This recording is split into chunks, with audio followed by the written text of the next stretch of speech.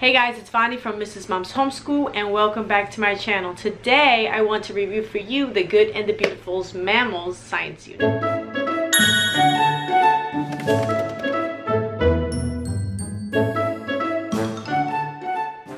If you're new to my channel, I'm a homeschooling mom to 3 children and I make videos on homeschooling, day in the life, and motherhood. Make sure you check out the playlist for more details. So today I want to review for you the Mammal Science Unit from The Good and the Beautiful. We're so excited to receive this. I'm going to show you what it comes with, how to use it, and also show you a link in the card above of us using it as a homeschool day in the life. So here it is.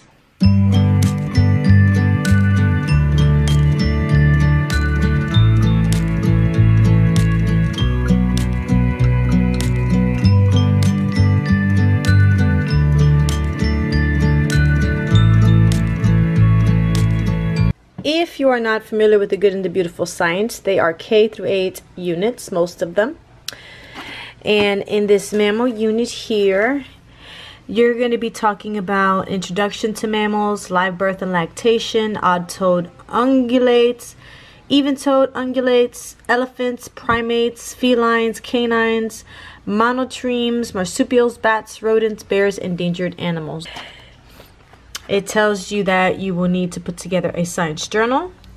In the course you have lesson mini books, which I'll show you. I have some up on my science wall. I like to put them up there to add to the science wall. Makes it look a lot nicer. You also have the Mammals of the World map and sticker activity, which I showed you, is where that during a lesson the child's prompted to put a sticker on a specified location where the mammals most commonly found. You have videos in here this time. You have a section where it tells you how to prepare the lesson and then how to prepare your science wall. So for our science wall, we got this big, I don't even know the dimensions on it. I'll have to find it and link it in the description below. This board here, and I usually use tacky, that blue tacky stuff, to stick my words up. I always put my vocabulary words up right away so that during the lesson my child will just go ahead and read them. And then I like to put some of the mini books up here too, and then I'll put some of the pages that are colorful up there. So let's look into the mini book of platypus. I'll put it with a thumbtack so that you can just see. So these you would cut out and just assemble them together. I just staple them together. Has a lot of information along with some great pictures. What an interesting creature the platypus is, isn't it? Okay, so this is the platypus mini book. And you also have more. So we have the one for felines, we have the one for mammals in lactation, we have the one for primates as well. Then it tells you that these are the optional read aloud book pack that you can buy with this unit. You don't have to, but I think it's a great idea to add them since we're always adding books as homeschoolers anyway. It tells you when to use them, what lessons to use these books. And if you look here, this is Mammals Small Pond. It's basically tells you about what the animals in the pond do for the different seasons. You have winter, spring, summer, fall, and it tells you the behavior of the animals during these seasons, how they interact with each other, how they help their environment, like beavers making dams, and it goes through all of the different seasons. Here you have Prairie Town.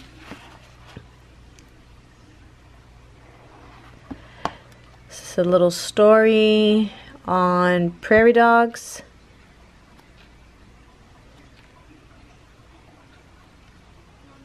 And then you have the Can You Track It Mammals. Become a nature detective by learning the tracks and signs of different animals. I really love this book. This is really awesome. It has a picture. Oops. Of a habitat, and it says what mammal makes its home here. Then you can look at like all the details and then the tracks here. The kids can guess. And then it has some questions over here and some facts in the middle about the claws. And then it has, let's say, this home was for a skunk. So then the next page will have information about a skunk.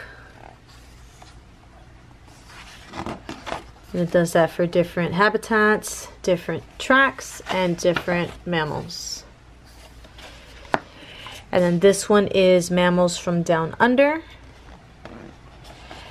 So here you have the Australian outback, so you have different parts.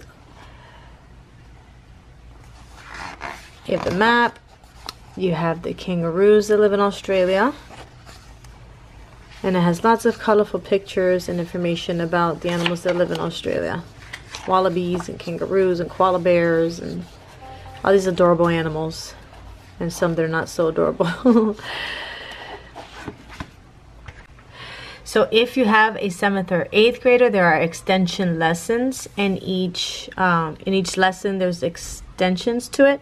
You have optional books that you can read, how their science journal is maybe a little different, how they should be taking notes at this age, and an example of what their journals would be looking like, versus though that for your elementary school students wouldn't be as detailed. There's always, before every lesson, it tells you, actually this is a master supplies needed list, so it tells you what you need for every lesson. But then right before every lesson, you also get a little supplies needed section, what do you need to do to prepare. There's not a lot of preparation, just basically just cutting things out and setting them up. And you have your objective for the day, and then usually have an opening activity. Here we have video and vocabulary word, where it prompts the children to watch videos and look up certain vocabulary words. And you have some review questions here. These are the vocabulary words that the kids would put up on the wall or read from the wall. Something for the journaling page. And so if they're elementary students, they have pages in here that go into the journal. Like this one. So if you guys want a sample lesson, check the video on the card above where I do the lesson 1 of this unit right here that I'm showing you. It tells you things to write on the whiteboard and what you should say. And so now we'll just, oh, and then this is a example of something that would be used for your 7th and 8th graders that will go into their journal, actually 5th through 8th grade. And then this is for grades 7th through 8th, the extension of what they would have to do for their project. Okay, so just goes through all the different topics in a similar format. You have different activities here, like milking a cow, bursting milk, so you do have some hands-on things to do here as well. You can pair this up with a trip to the zoo or a trip to a horse ranch when you're learning about horses. We have a lot of trip ideas coming up soon with this unit. We have a lot of animal sanctuaries here in Florida. So I put some of the things that are going to be cut out into this plastic, these plastic little thingies here, I forget what they're called, so that I can just pull them out and print them out when I need to. So if you guys are interested in this curriculum, I'm going to link it below, but I'm also going to be doing some homeschool with me videos so that you guys can see this lesson being taught by me and done by my students, so you can get a deeper understanding if it's something you want to do.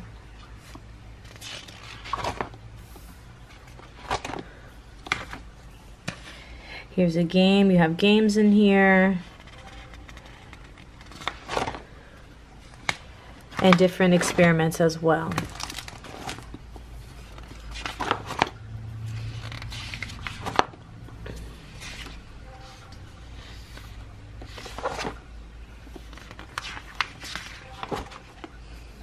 It also includes poetry and activities that you can just cut out for the kids to do. All the activities are in here, unless it's a lab or some sort of like more hands-on thing, then it'll just tell you what you need and give you instructions on how to do it.